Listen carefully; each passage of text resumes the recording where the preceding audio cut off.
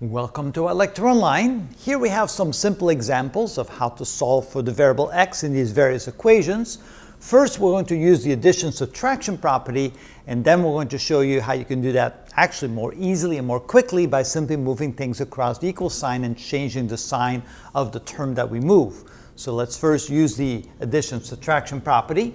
Here we want to solve for x, and we have a plus 4 on the left side. We want to get rid of that plus 4, so we can subtract 4 from the left side. Then we, of course, must also subtract 4 from the right side. So have x plus 4, and we're going to subtract a 4 from the left side, minus 4.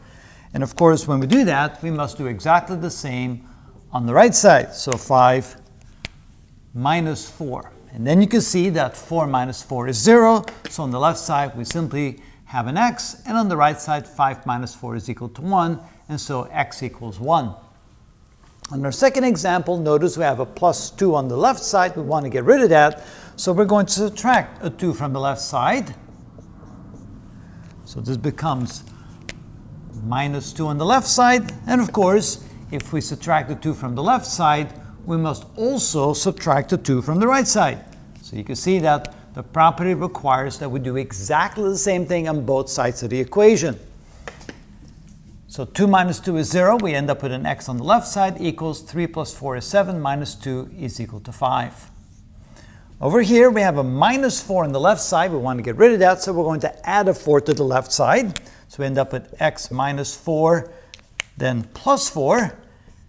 And of course, if we're going to add a 4 to the left side, we must also add a 4 to the right side. Again, we do exactly the same thing to both sides of the equation. Otherwise, the equation is no longer the same as before. We have altered the equation. We don't want to do that. So minus 4 plus 4 goes to 0. We end up with an x is equal to 8 plus 4, or 12.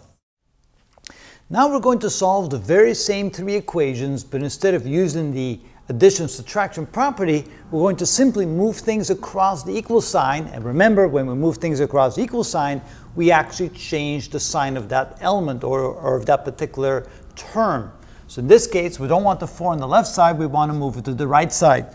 So we want to move it over here, and when we move it, we're going to change the sign. So this becomes x is equal to 5. It was plus 4 on the left side, so it becomes minus 4 on the right side. And of course we combine, we get x is equal to 1. So notice we end up with the exact same thing that we did over here. When 4 minus 4 goes to 0, we end up with x equals 5 minus 4.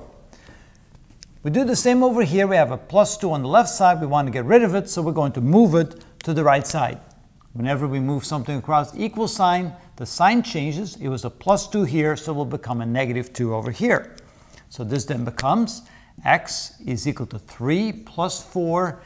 Now we get minus 2 instead of plus 2. And then we combine those. We get x is equal to 3 plus 4 minus 2, or x is equal to 5.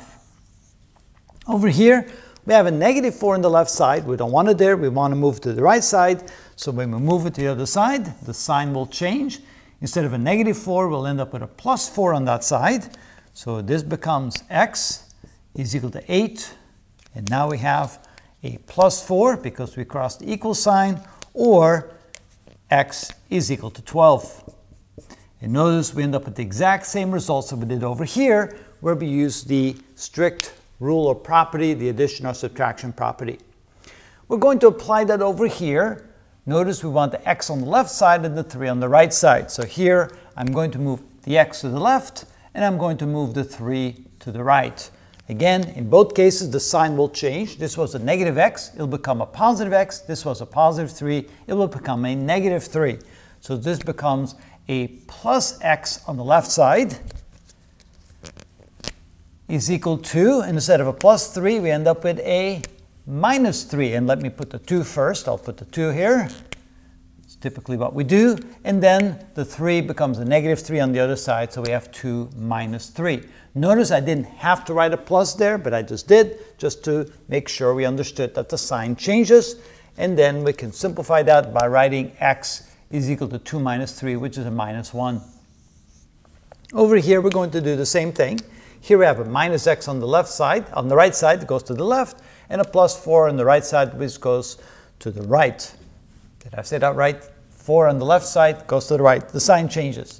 So the minus x goes over here, the plus 4 goes over there, so we end up with a plus x, whoop, I need a red pen, plus x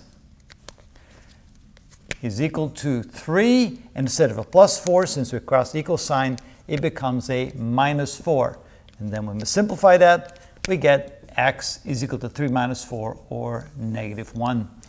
So you can see that that method is very quick and easy. If you're not sure, you can always use this method right here, the addition or subtraction property, by doing exactly the same to both sides. Or you can simply say, whenever I need something on the other side, I move it across the equal sign and simply sign the change of that term when I do move it across the equal sign. And that is how it's done.